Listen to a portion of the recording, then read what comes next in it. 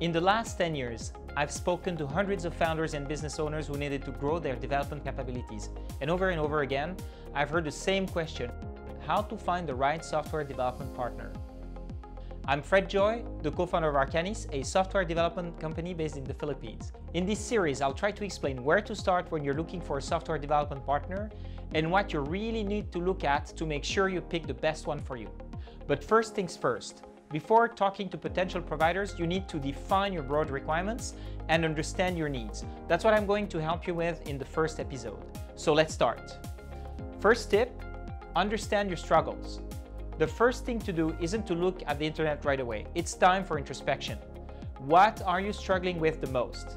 What made you look into outsourcing in the first place? What challenges do you expect the external provider to help with? Understanding and identifying your pain points will help you better express your needs when you talk to providers and increase the chances to receive relevant, constructive answers from them right away. Which areas of your business do you expect to improve? Have you been looking for developers for months without finding the talents you need?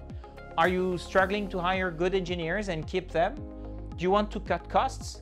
How about technical advice? Is that something you need? You name it. Start formulating your main issues. These pain points indicate where you will need a tech partner to help. Tip 2. Take a stand on these 4 criteria. Searching for the right provider can feel like searching for a needle in a haystack. You know what you're looking for if you're properly identifying your pain points, as I explained before, but the range of options is so vast that you just don't know where to start. Luckily, there's a number of factors that you can and should evaluate to determine where your preferences lie and understand what makes one provider more suitable for your needs than another. So I'm just going to give you 4 general questions here to help you get started and trigger reflection on some important factors to consider. First, what collaboration and engagement model do you want?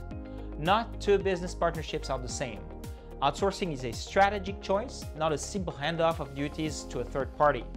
Take the time to describe how you envision the collaboration. Are you looking for a simple staff augmentation company that only provides the strict resources you need, or one that does understand the software development industry and can act as a business partner with more substantial involvement in your project?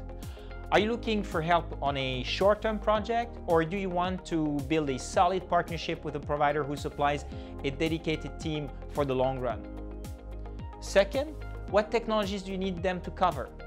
Make sure you pick professionals who are knowledgeable about the technologies you're working with. That way, you know they have senior engineers who master your particular technology and can help raise the bar on many levels.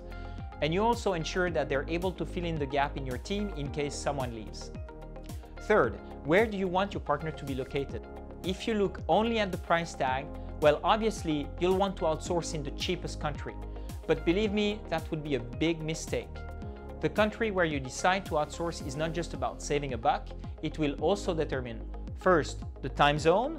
If teams have to work together during the day, overlapping time zones, such as Australian companies outsourcing to the Philippines, makes it a lot easier. Second, the cultural accessibility.